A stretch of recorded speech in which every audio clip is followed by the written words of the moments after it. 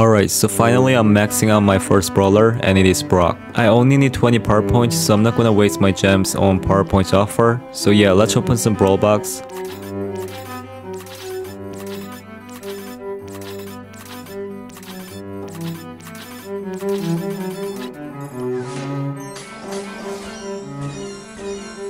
Okay, we got 13 power points, so now we need 7 more. Now we only have 500 bucks left, so hopefully we can get it.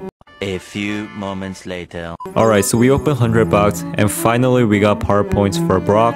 Now we can upgrade to level 11, and I'm going to use speed and shield gears, cause I think that's the best build for Brock. So yeah, I'm going to play some solo showdown today. I hope you guys enjoyed this video, and I'll see you guys on the next one.